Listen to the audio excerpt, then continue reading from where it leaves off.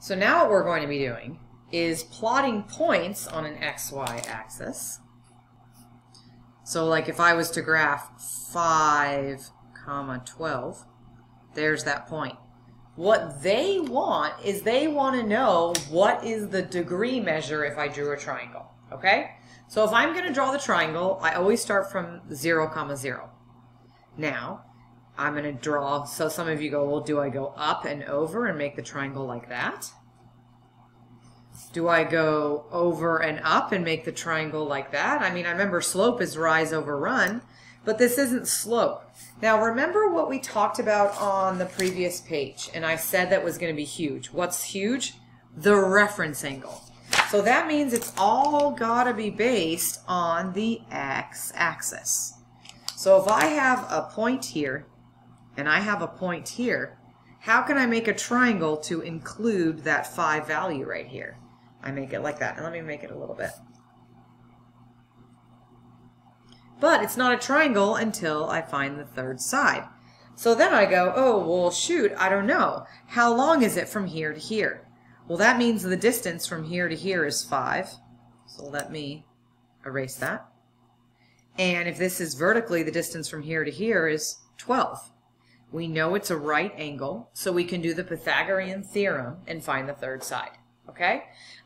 Before we do that, though, I want to remind you of a few special triangles that will be good to memorize. The 3, 4, 5. I think the one we saw before was a 7, 24, 7 or 25.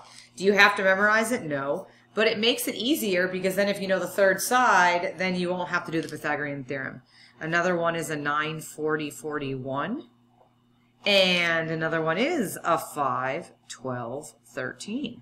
So, since I know it is a 5, 12, 13, I don't have to do the Pythagorean theorem.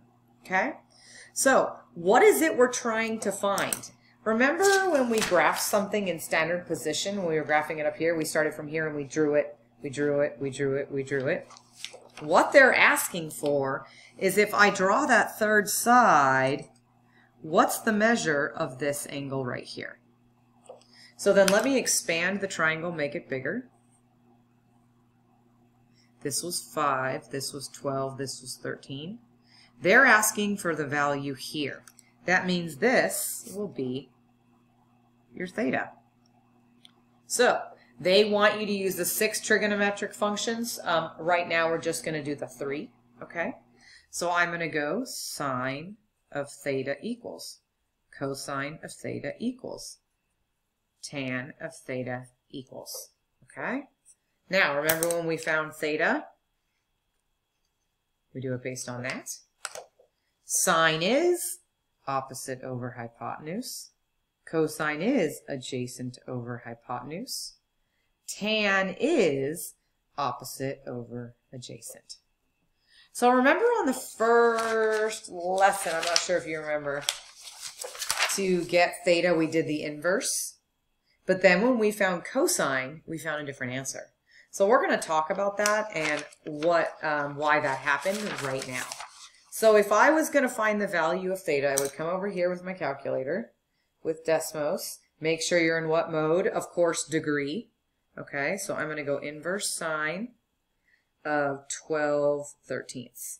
Now, technically, what should happen is if I'm doing inverse cosine of 12, oops, it wouldn't be 12/13, it'd be 5/13. Okay, and then inverse tan of 12/5. Okay. Ooh, why did they all end up a little bit different? Oops, because it's not 5/12, it's 5/13. Something you probably caught. Okay.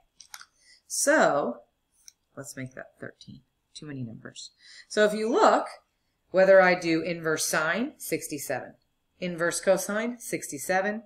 Inverse tan, 67. Okay? So that means I'll choose inverse sine to show my work,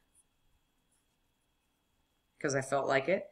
Theta equals 67.4 degrees. That's rounding to the nearest tenth. Okay? So we're using a little bit about what we learned previously. We're learning about standard position, the completing the triangles, each one of the lessons built up to this one right here. Okay? So hopefully that made a little bit of sense. I'm going to step it up a little bit. So I'm going to come over here and I'm going to graph negative 3, 6. So I'm going to zoom in. I would go left 3, down 6. So the point is right there. Now I have to make a triangle. How do I know how to make this triangle? So let me go. That's negative 3. That's negative 6. Not drawn to scale. It'll be okay. Now everything is based on the reference angle. Where do we start? In the center. So if I'm going to draw my triangle, I need to go like this, and then like this, and then like that, all across to the x-axis. Which means, what is the distance from here to here? 3, but I want to remember it's negative for writing sine, cosine, and tan. And the distance from here to here is 6. So that means I need to do the Pythagorean theorem. Well, I'm going to draw my triangle accordingly so that it matches up. So that's 3, that's 6, and I need to figure out what that is. Well, I don't have any special triangles, shoot. Oh, but I remember from the first page that sometimes my life can be easier if I can simplify first. So I'm going to try doing that. Oops, where did I go? So I see that I can take the 3 and the 6, and I can divide by 3. So that's 1, and that's 2. Now when I do the Pythagorean theorem, it's a lot smaller. 1 squared plus 2 squared equals c squared, rad 5. So that means that this is rad 5. Okay, that's what I'm going to focus on, my rad 5, my simplified answers, my 1 and my 2. Now, is that really the length of the hypotenuse? No. The length is, since I divided by 3, I'm going to multiply by 3, is 3 rad 5. Okay, so now I have to figure out, well, what am I actually trying to find?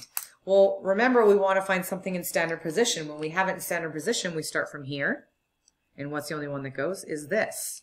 So really, I'm trying to find the measure from here to here. Now, that means I have a little hint. I know 0, 90, 180, 270. My answer is going to be somewhere between 180 and 270. Good to know. Okay. I also know that if I'm going to be doing this, that this is my theta right here. So let me go sine theta equals, cosine theta equals, tan theta equals. Okay. So I've kind of made a mess, but I'm going to redraw this triangle again because I've gotten so messy. This was negative 3. This was negative 6. I'm trying to find this, so that's my theta. And then, well, it wasn't negative 3 and negative 6. It was actually negative 1, simplified, negative 2, and this hypotenuse will always be positive, okay? Hypotenuse is always positive. So then if I'm focused on theta, I bet some of you are like, I'm so lost. Please attend my Zooms this week. Please, please, please. Sine is opposite over hypotenuse. Cosine is adjacent over hypotenuse. And tan is opposite over adjacent. All of them can be simplified. Rad 5, rad 5. If you're struggling on what I did, please ask me by sending me a text in the Zoom. Okay. So now what I'm going to do in my calculator is do inverse sine of this, inverse cosine of this, and inverse tan of this. Give me a second to do that, and then I'll be back. So in my calculator, I was too lazy to write negative 2 rad 5 over 5, so I just put this in my calculator. But for simplifying sake, I need to get this to show work. So I did sine of negative 2 rad 5. Wait, negative 63. What? This one says 116, and this one says 63. Okay, I got a problem here. Because here's my problem. The first one says negative 63. Well, negative 63 is somewhere over here. That's not even in the right quadrant. Hold on, I gotta sneeze, sorry. So the calculator didn't tell me the right answer. And then inverse cosine is 116. Well, 116 is somewhere over here between 90 and 180. So this told me 116, I'll say 0.6. That's not right. That one told me negative 63.4 degrees. That's not right. And then when I did inverse tan, it told me 63. So the calculator didn't even tell me that it was in the right position. Calculators are only as good as the human that creates them. So it doesn't realize that it's actually in this quadrant, which, by the way, this is quadrant 4, 3, 2, and 1. So they told me it was in quadrant 4. No, it's not. They told me it in quadrant 1. No, it's not. They told me it's in quadrant 2. No, it's not. So how am I going to get the answer? Well, if you look, the distance from here to here is 63 degrees. The distance from here to here is 63 degrees. And 180 minus 116 is 63 degrees.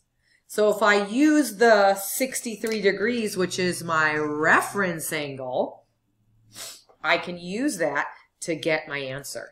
So that means it's not only 180 degrees, but it's 180 degrees plus that 63.43.